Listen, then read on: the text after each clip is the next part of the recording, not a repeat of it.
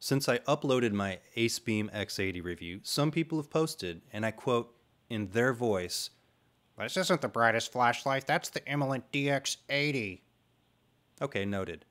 For a brief time it was the brightest flashlight ever, the Acebeam X80, so it wasn't wrong, but most reasonable human beings that watch this channel understand that. I think the DX80 shipped a month after my X80 review, so yeah. Or as probably not a subscriber, Tobias R. recently put it a few weeks ago, Imalent DX80 is brighter, not a clever use of this title. Then followed up my response to him, unironically I assume, a superlative is never an accurate title on YouTube. It's a sickness of our times. The Imalent DX80 is currently the brightest production flashlight you can buy, but those 2 to 3 experts can feel free to come back when this one is no longer the brightest one ever and waste some of their time. The DX80, according to Imalent's literature, is the end of darkness, which is a tall claim to make because, well, you know, the sunrise. The DX80 uses 8 Cree XHP-70.2 cool white LEDs to produce 32,000-ish verified lumens by me. The DX80 is massive because it has to help dissipate that amount of heat that those LEDs generate.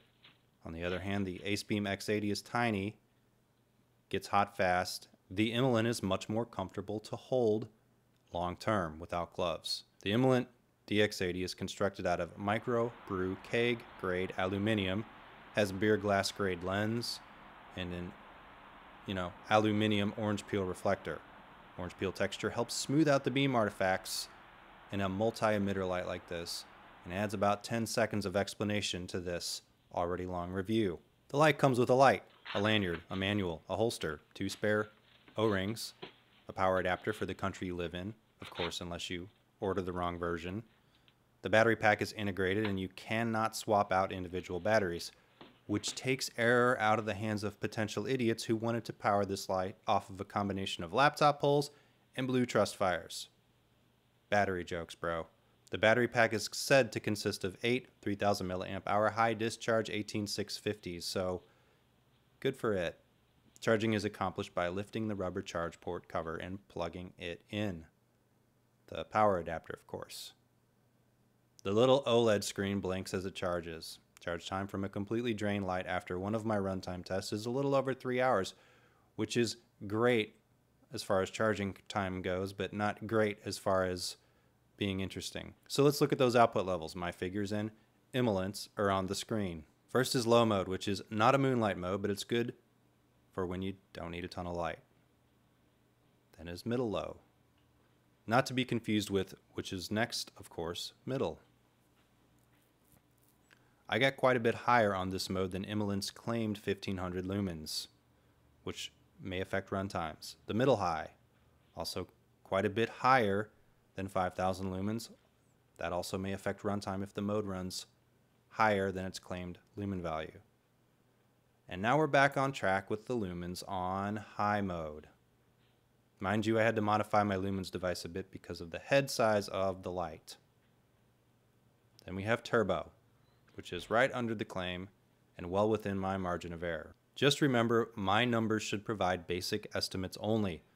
The user interface. Before using your flashlight for the first time, unscrew the battery tube and remove the clear plastic film from the positive end. Or just leave a nasty 1-star review on the product page and file a PayPal claim immediately. Okay, jerk, don't do that. The operation is simple, even for dumbasses. It's 1 click to turn it on and single clicks to advance modes. It cycles in order from the lowest 120 lumen mode to the highest 13,000 lumen mode and loops over starting from low again. Press and hold to turn it off. To get to 32,000 lumen mode, double click from on or off. The light has mode memory for 120 lumen to 15,000 lumen mode, but turbo ain't saved in a mode memory and neither is strobe. So to get to strobe, you got to double click into turbo and then double click while in 32,000 lumen mode to get strobed hard. Click again to get destrobed back into turbo. You can triple click rapidly at any time to check voltage and battery level on the handy dandy OLED screen. You can also lock the light out by pressing and holding from off and then pressing and holding to unlock it. There's a little lock symbol that pops up. To be honest, though just loosen the battery tube to avoid turning it on accidentally. This is called a mechanical lockout. Run times. I logically use the included battery pack for all tests. I put my lux meter in the frame as a basic numeric measurement device to see how much output drops. And it's not scientific because I'm just an idiot YouTuber. Turbo, or 32,000 lumen mode. Over the course of 3 minutes, you get about an 11% drop, which is somewhere in the neighborhood of down to 28,000 lumens. A little less than 3 minutes in, it hits that big drop and bumps down between the 7,000 to 8,000 lumen range. And it maintains that constant output until light stops coming out at 1 hour and 34 minutes. That's a long time to hold over 7,000 lumens. My test wasn't perfect because I had to reposition the light so I could read my lux meter, but I think you get the idea. My camera screen is slowly dying, so unless the test is terrible, I stick with what I got. You can buy me a new camera if you're mad about it. Imalent claims 1 hour and 25 minutes on this mode for runtime. So, cool. Next we get, say it with me, hi. Again, I screwed the first minute of this one up, so let's forget and notice a 4% drop over the first 5 minutes. We're still at about 13,000 lumens, but we get a big drop around the 5-ish minute mark. Imalent says 10 minutes, but it's 5-ish here, where it drops to a little over 7,000 lumens. At about an hour in, we're slowly dimming, still over 6,500 lumens, and it shuts off putting out 6,500 lumens still. Imalent says 2 hours and 10 minutes on this mode. I get an hour and 45. And because YouTube people like myself have no concept of what constitutes visual boredom, here's 5,000 lumen mode. We start out a little over 7,000 lumens, and within 10 minutes we're at 6,700 lumens. 1 hour in, we hit 6,400 lumens. Then it runs for 2 hours and we hit 6,100 tedious lumens, and at 2 hours and 8 minutes in it dies, putting out still about 6,100 lumens. Imalent says 3 hours and 9 minutes. I would assume my runtime is lower because this mode runs higher than they say, at least in my testing, as far as runtime theory goes. And finally, I'm not going to do any more than this, 1500 lumen mode, which according to me runs brighter at 2700 lumens than the claimed 1500 lumens. Want to bet it runs less too? Okay, how about a 12 pack? Over the first 10 minutes we lose less than 1% brightness, meaning we're still over 2700 lumens. And when the 1 hour mark hits, we've lost 3% brightness. So that's like 2600 lumens. 2 hours passes, we're still the same, and we're all a little older. 3 hours, we're still above 2600 lumens. And then when it finally shuts off at an hour more than a wee joke, we're at 2600 lumens. That's 5 hours and 20 minutes. Imalent says 7 hours, so told you so. Okay, what about how hot it gets? The body is much larger than the X80, so there's more area to hold on to on the back of the light. At about 10 minutes in, the hottest part near the reflector is about 135 Fahrenheit, and the tail is about 110 Fahrenheit.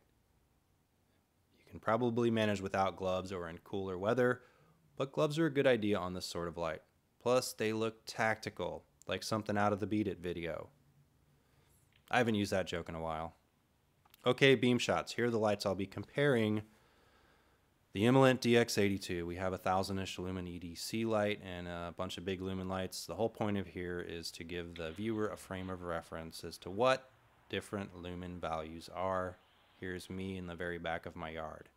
Most flashlights you can buy at the store are less than 1,000 lumens. Remember, shit don't look as bright on video as it does in real life. First, the lumen top prints.